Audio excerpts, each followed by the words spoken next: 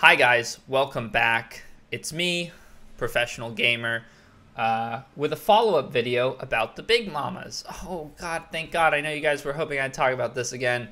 You're in luck. This will be the last time I do talk about it, but I just want to cover one more thing, because if these weren't like a publicity grab enough, I mean, surprisingly, instead of owning up to it and being like, okay guys, whatever, you got us. Come on in. Hey, instead of being like, okay guys, you got us, we were just trying to get everybody's attention, no, they've actually doubled down and made it worse, in my opinion. Like, if there was any like goodwill or good intention, like, oh haha, this is just a silly joke, they're 1400. No, they're taking this extremely seriously. Let's look at the amendment made that's here in the About page. So take note, in my initial video that I uploaded 4 days ago, this is the About page. You can see it here. This section has been added sometime after my video came out. And it says, you know, I'm not claiming that I am the sole reason that this was added. It could be my video and many other things. But anyway, it says 10% of all proceeds go directly to the women and children in Afghanistan who need our help now via the World Orphanage Foundation run by Sarah Kazemi. So, and here's the GoFundMe link down there. Also, another amendment that's been made is now it says luxury pants for every booty while giving back. It used to say pants for every booty. So now they're luxury pants, even though the chinos on their website that were like $80 2 weeks ago are now $1,400. I suppose that by proxy, because the price tag has gone from $80 to $1,400, then they become luxury, right? It doesn't matter if they use new materials or if the pants are any better quality. As long as the price tag goes up, then you can call them luxury. Anyway, and now they give back as well. So 10% of the profits from these pants, they're now giving back, which if you're curious, I Googled it. I did the math, so you don't have to.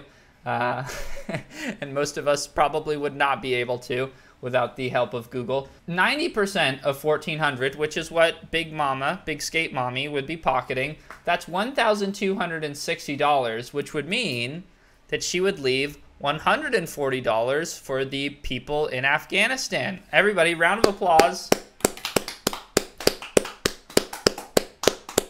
Wow.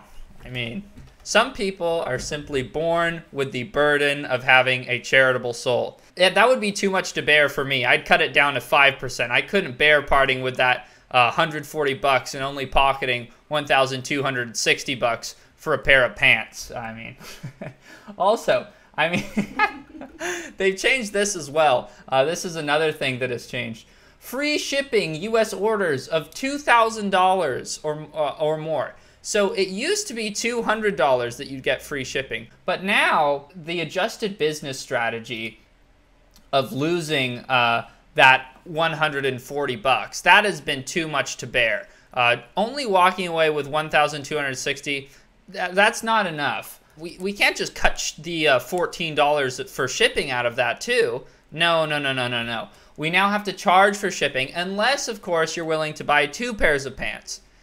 In that case, if you spend $2,000, fine. I guess she's willing to part ways with the $14 or whatever it costs to ship these bad boys. In my opinion, we're coming off as just a little bit greedy here. Anyway, now if you're wondering, you're like, okay, this seems like a pretty savvy business move, this little 10% thing, deflecting the criticism. Like, hey, you're really charging $1,400 for a pair of pants? She's had to sit on this for a couple days, and this is the grand scheme that she's come up with. Well, what if I donated 10% to charity? That would sort of absolve me of all criticism or of all wrongdoing for just ridiculously overcharging for skateboarding pants, which have, you know, no brand name recognition or reputation to speak of. Let me give you my theory on how this has all happened and how she has arrived at this galaxy brain defense technique. Something interesting that was pointed out to me about Mama Skate on Instagram. Somebody showed me this. I don't remember who you were, but thank you. leave a comment and boast if it were you. Let's just really quick cover the return policy. The return policy lasts 30 days. All purchases are non-refundable. So if you spend $1,400 on the pants and they fall apart within the first 5 minutes, you can't get your money back. The best you can do is get another pair of shitty pants, and you won't get that $1,400 back. A little sus, not great business practices in my opinion. It smells a little fishy to me, not going to lie. Here's where it really gets interesting though. We only replace items if they are defective or damaged. If you need to replace an item, send us an email, blah, blah, blah, and send your item to Mama Skate, 2535 East 12th Street, Suite A, Los Angeles, California, 90021. This address may sound just a little bit familiar, so let's Google it. Ah, what do you know? This is the address of the barracks. So, this whole web of companies that the barracks has spun, Mama Skate is now included. If you're not happy with your Mama Skate pants, you send them back to the barracks. So, when I'm talking about this 10% gimmick that Mama Skate is utilizing, you can see this happens with all the companies that have anything to do with the barracks.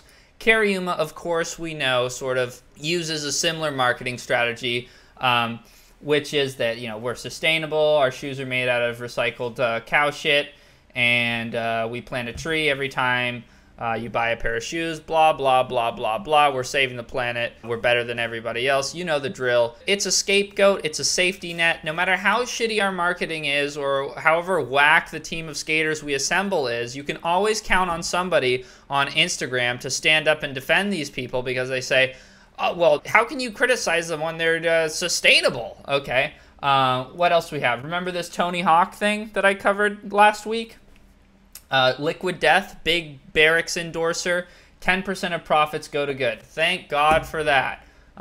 Who else do we have? The Heart Supply, this thing about creating just the most abhorrent skate teams imaginable. Jagger Eaton is skating for the same board company as Chris Chan.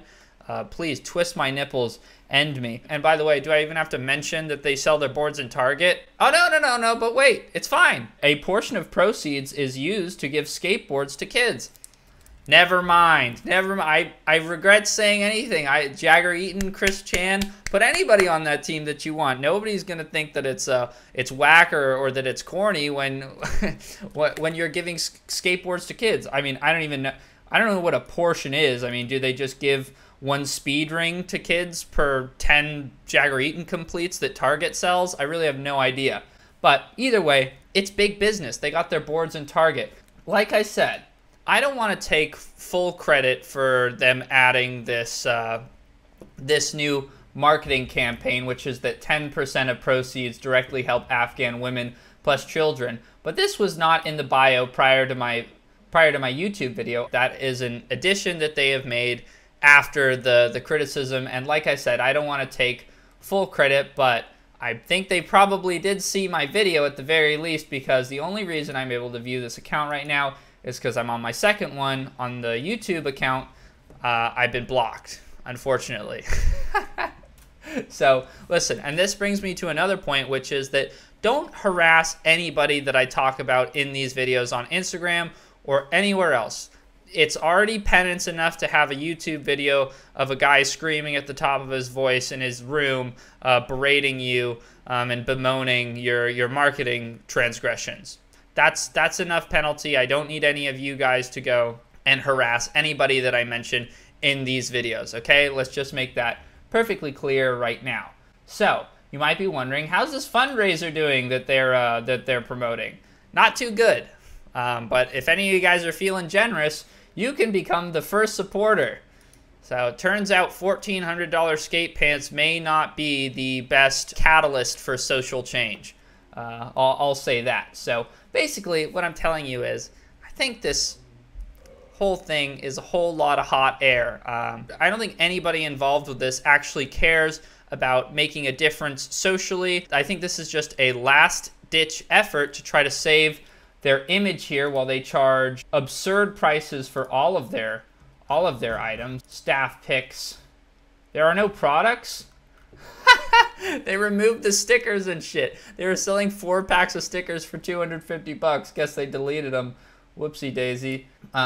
One person that I did want to point out to you guys as somebody that was a mystery to me up until I saw them mentioned here is the Skate Pussy character. Which you're like, Skate Pussy? What's a Skate Pussy?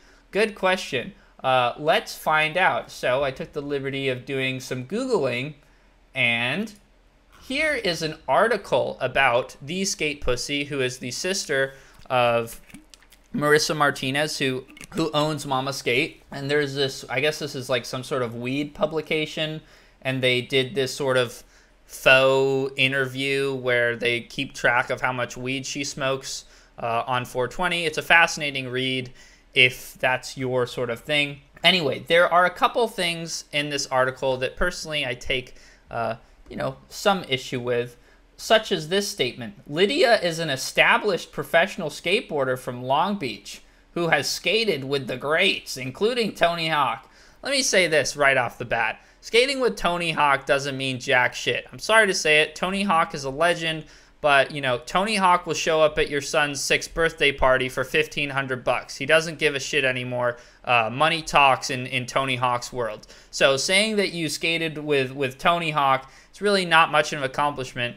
I have no idea if that's true or not. I'm just going to assume that it is. But regardless, it doesn't matter. The more incriminating statement here is that Lydia is an established professional skateboarder. Huh? She's a professional skateboarder? I've never heard of her, and if she was a professional skateboarder that was established, I think I would have heard of her, because isn't that what that means? As somebody who covers skateboarding for a living, you would expect that somebody who's established, I would know about them. Having been in existence for a long time and therefore recognized and generally accepted, I don't know about that. I guess they're banking on people that smoke weed not knowing anything about skateboarding and just sort of blindly accepting that this person is relevant in the skateboarding universe. But fortunately for people who may just be completely ignorant, such as myself, they have included a skateboarding reel here where we can watch, hosted on PeerTube, whatever that is. But be advised, you may not want to click on this video. As it says beneath, watching this video may reveal your IP address to others, which is not good. But anyway, let's take a look at our established professional skateboarder here. This is some established music, I'll tell you that. Peep the hill bomb on the right. So we got a nollie to coat toss.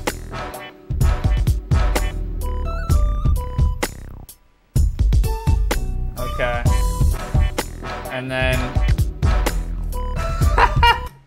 I guess we were going too fast, so she stepped on the board to stop and then just galloped into the sunset.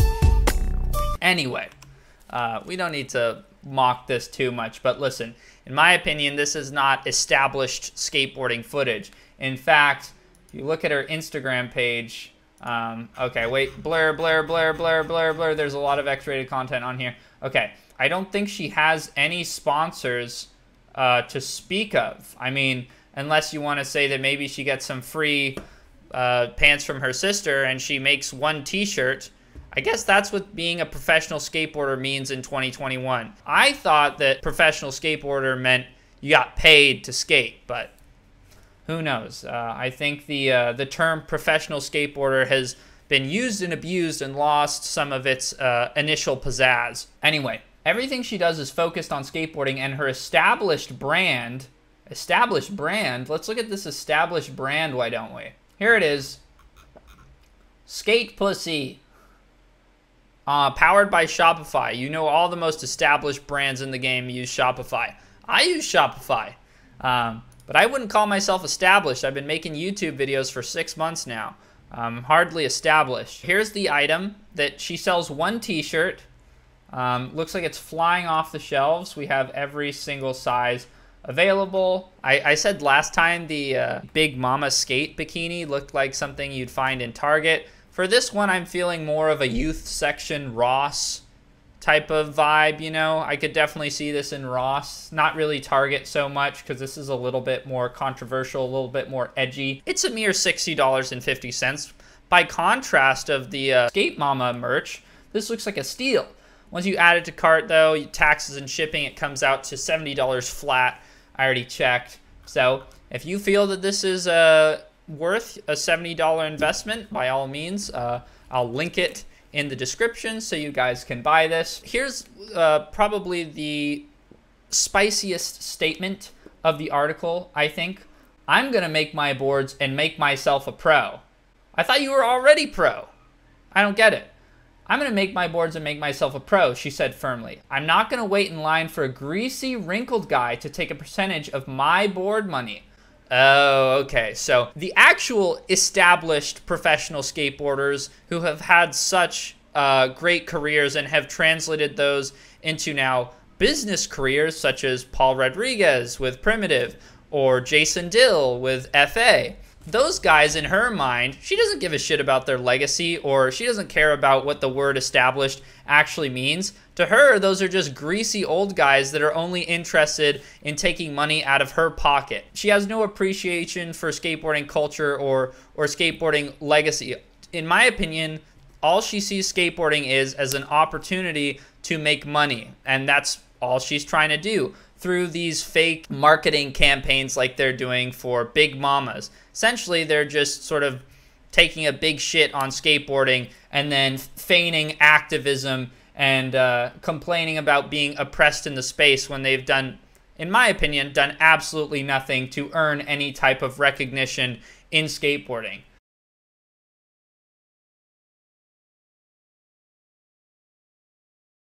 Also, she says, if I'm risking my livelihood, I want to make 100% of my money. I guess faking back Smith grinds for a photo is risking your livelihood. Listen, I've looked at the IG, I've watched the clips. There's a lot of skate park footy of some very low to the ground half cabs and this nollie shove it that seems to make its way into every single line.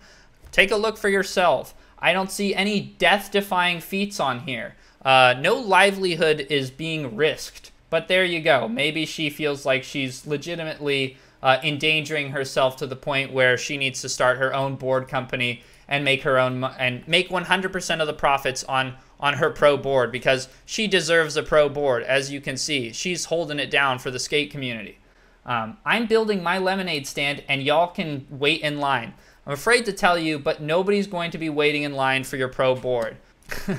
No matter how many back Smith grinds you fake, nobody will be waiting in line for your board, just like they're not waiting in line for this Skate Pussy t-shirt. And if you're thinking about making the transition into the hard goods business, I have to warn you, it's a lot more difficult. It seems like an appealing thing to get into, but if you're having trouble moving soft goods, I highly recommend you don't attempt to start your own skateboarding company. Really not a good idea. It's much harder than I think a lot of people presume it to be, but you probably wouldn't know that. Anyway, if you want to finish this article, there's a lot of really fascinating information about smoking weed. The last thing I want to cover on here is this post. And this kind of ties together my whole feeling about this situation, which is on Skate Pussy's Instagram page. And it features Skate Pussy driving in Los Angeles to the song Lose Yourself by Eminem. Great song. Love this song. It's a little outdated at this point. I would say it's more like of an ironic choice, but I think Skate Pussy seems to enjoy it. Wish I could play it for you guys, but you know, copyright. Opening up with a shot of the Mercedes logo, followed by these 4 stickers, which is the pack of Mama Skate stickers that you could previously have purchased for $250, a pack of Mama Skate stickers, but no longer available for some reason. Not too sure why. Maybe they just sold out. I don't know. However, I will say this to you, Skate Pussy. Since I read your article and I know you're leasing this Mercedes, I would recommend against plastering the interior of your leased car with stickers. That's probably not the best idea. Could leave some residue behind there. Anyway, we got a dog. Sorry you had to be involved with this. I know you have no idea what planet you're on. Oh, and then we see the Mercedes logo again. Just making sure you saw that. Okay, let's stop at the stop sign here. Flip it around. Smoke some weed at the stop sign. Listen, if you're gonna flex, that's fine, but there are dangers involved with posting yourself smoking weed and driving. I believe the state of California and probably the United States government recognizes that as a DUI, not something that you want to risk just for a little IG clout, in my opinion. Oh, third time, I mean 2 times, not really enough, just totally making sure you realize that she's driving a Mercedes. Now we can progress through the stop. Now, if that video wasn't entertaining enough on its own, and believe me, all of this to me is just entertainment. I'm not, like, as I said, don't go harass these people. I merely think this is funny. Skateboarding is going to be totally fine as a result of this kookery. It doesn't matter to me. This is just for entertainment purposes only, guys. Understand that. Let's read these hashtags.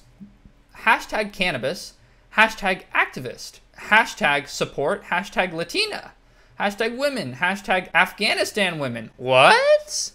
Afghanistan women? What do they have to do with this? Hashtag Afghanistan, hashtag America, hashtag richest, hashtag country, hashtag in the, hashtag world. You might be thinking, what do Afghanistan women have to do with this? We know Skate Mama's donating $140 per $1,260 that she makes to this organization that has raised $0 so far. So that's what she's talking about. Remember that I showed you when I uploaded this video on September 7th, there was no mention of donating any money anywhere. They were just selling these pants for $1,400. Not on the website bio, nor was it on the IG bio. So this video was posted August 22nd. So we're getting hashtag Afghanistan women, hashtag Afghanistan, before they were even donating or claiming to donate any money to a charitable organization. So she's literally just hashtagging hashtag Afghanistan women and hashtag Afghanistan onto a video of her smoking weed in Los Angeles in her leased Mercedes-Benz. And somehow this is activism.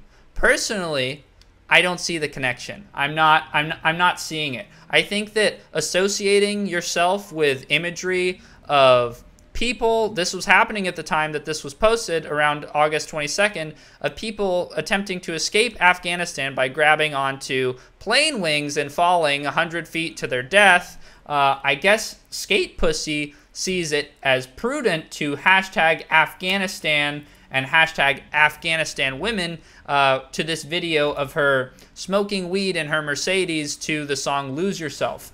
Living quite lavishly, if I do say so myself, albeit a complete fake out for social media.